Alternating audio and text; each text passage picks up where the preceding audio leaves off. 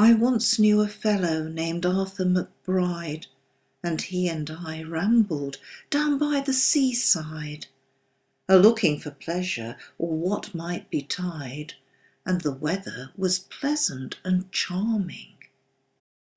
So gaily and gallant we went on our tramp, and we met Sergeant Harper and Corporal Cramp, and the little wee drummer who roused up the camp with his rowdy-dow-dow in the morning.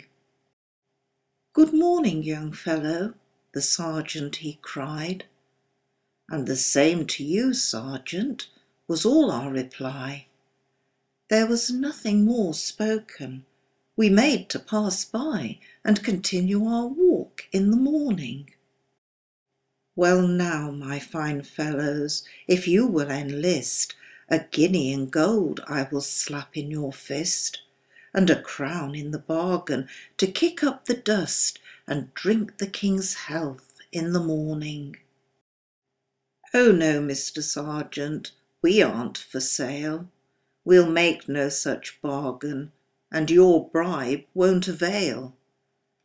We're not tired of our country, and don't care to sail, though your offer is pleasant and charming.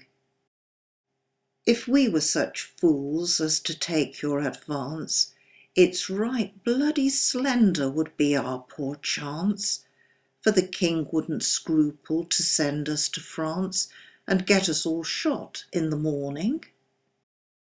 "How now, you young blackguards, if you say one more word, I swear by the Erin's I'll draw out my sword, and run through your bodies as my strength may afford. So now, you young buggers, take warning." Well, we beat that bold drummer as flat as a shoe, and we made a football of his rowdy-dow-dow, and as for the others, we knocked out the two. Oh, we were the boys in that morning. We took our old weapons that hung by our side, and flung them as far as we could in the tide. "May the devil do with you," says Arthur McBride, "for delaying our walk this fine morning."